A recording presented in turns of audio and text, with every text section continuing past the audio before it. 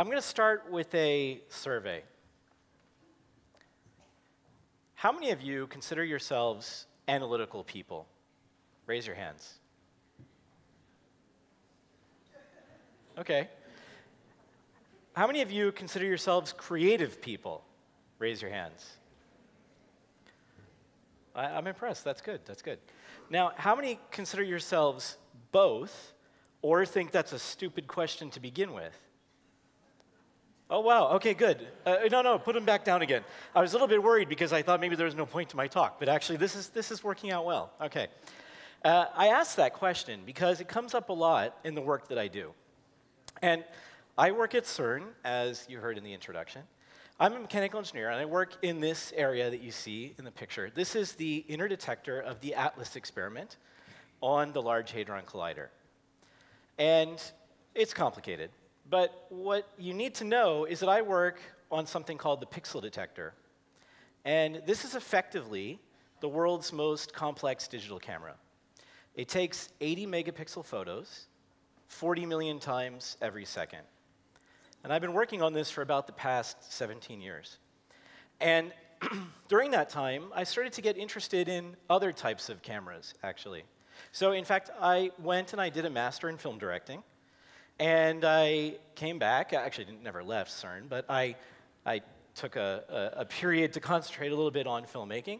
And I came back and I founded, with some other colleagues, something called the CineGlobe Film Festival, which you may have heard of.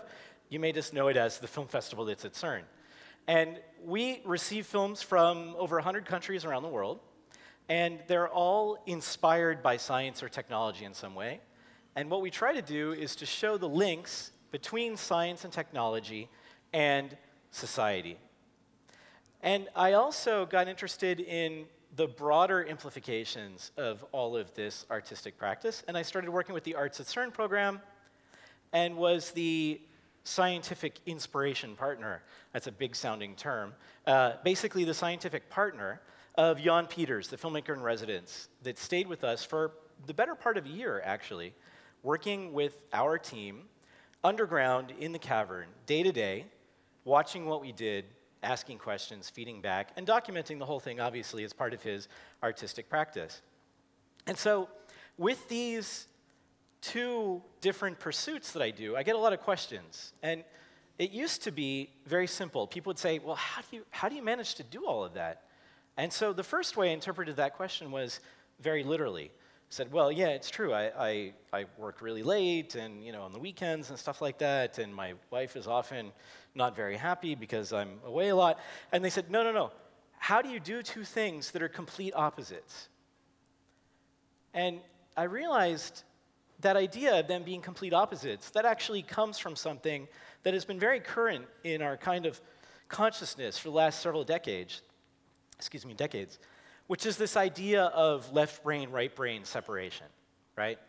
That there's an analytical side to your brain, and if you follow the drawing literally, this artist clearly thinks that means lots of numbers and lots of graphs and shapes and stuff like that.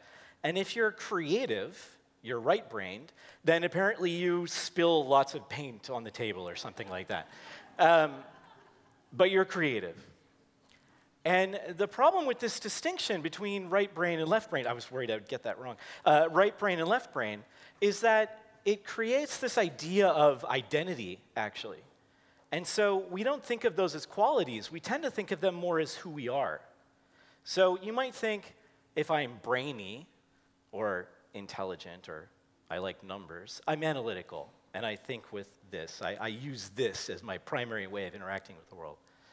And if you're really creative and impulsive, and you like to make stuff and things like that, you might think, I use my gut, or my heart, or my feelings. I'm not cerebral. You might hear people say that. Again, these are very much identities. And the problem with identities is that they're essentially categories, right? They put us in boxes, and then we get the idea that if we're in one box, that it may be difficult to communicate with people in the other box, okay? And so this concept, essentially, of right brain, left brain, it's actually created this kind of society I like to say, that's divided into two halves. I mean, okay, it's not quite that simple, obviously. There's more characteristics to people than just these two broad sort of categories. But, you know, broadly speaking, people kind of see themselves on one side or the other, right? And they're inversions of each other, okay? And this is something that has transferred into the understanding of art and science. Being art is one thing, science is another, and they don't cross. And maybe if they do, it's only within certain extraordinary people, actually. It's not something that's kind of in all of us, okay, to one degree or another. So this idea of left brain, right brain is always something that it kind of didn't sit well with me, and I think a lot of people felt that way. You know, it kind of sounds overly limiting, this idea that there might be a physical block to actually using our entire capacity to both reason and create. And this is one really, really nice instance of where science actually backs up something that kind of feels like it's right. Because actually this is wrong, okay? The left brain, right brain idea isn't real, right? All of the research of the last 10 or so years, and even maybe before that, actually says that we use our entire brain, okay, for everything we do. And especially if we want to be creative, if we want to invent, then we need to have access to both analysis of what exists, bring in everything from outside, see what it is, figure out how it fits together, and then that creates the genesis of new ideas, okay? And so we use all of the areas of the brain to process this. So what that really means is that we have actually a society, okay, that actually is composed of people that all have varying degrees of ability. I'm not trying to say that everybody is as creative as everybody else. That's certainly not the case. And it's also not the case that everybody is as analytical as everybody else. So when somebody says, I'm not good with numbers, that may be true, okay? It might not mean that they couldn't be good with numbers.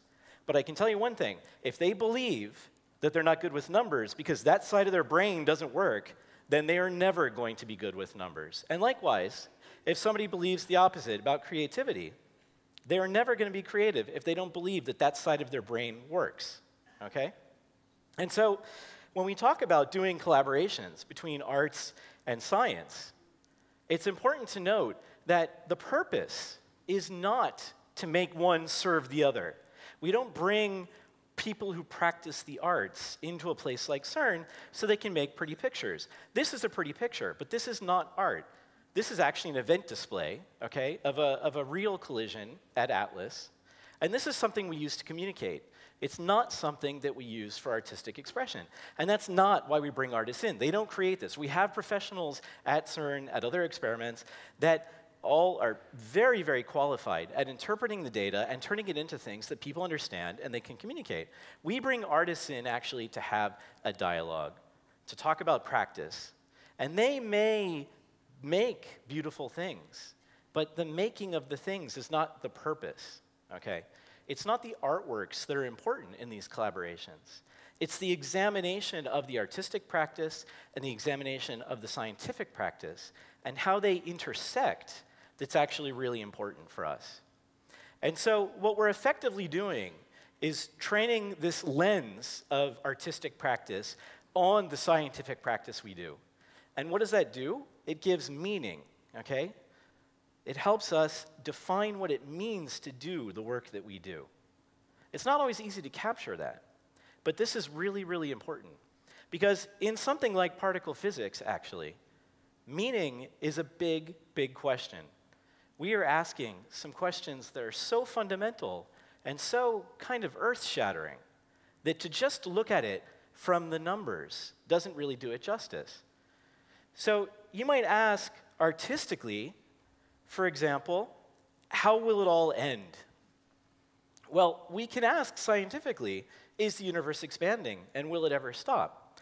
And putting these two together makes the question more meaningful for everybody on both sides. Likewise, where do we come from? The origin question.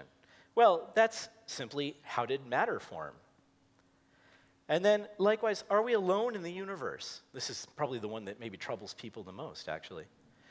And then, actually, unfortunately, the scientific examination of that is maybe even more disconcerting. Is our universe the only one, or do we live in one of a multitude of multiverses? That's pretty scary, actually, so we won't go down that road. But this is clearly ripe for scientific as well as artistic exploration. And of course, there's always the question that many artists have asked, is there a God? And the scientific interpretation of that would be, probably, is there a God, actually? Because some questions are universal, right? And that's really what I'm getting at here, is that we're asking essentially about the same things. We're just putting them together in slightly different ways. And so when we take this lens of artistic practice and we look at our scientific practice, we come up with actually some really, really interesting things.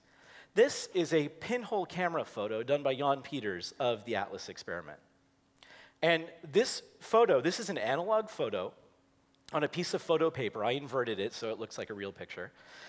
This is a photo that took between 24 and 48 hours to take.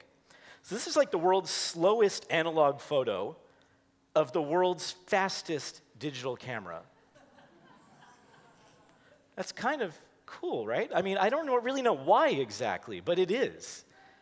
And then likewise, if we turn that on its head a little bit, what we have is this. This is by Semiconductor, a duo, a couple actually, that's been at CERN working at the AGES experiment.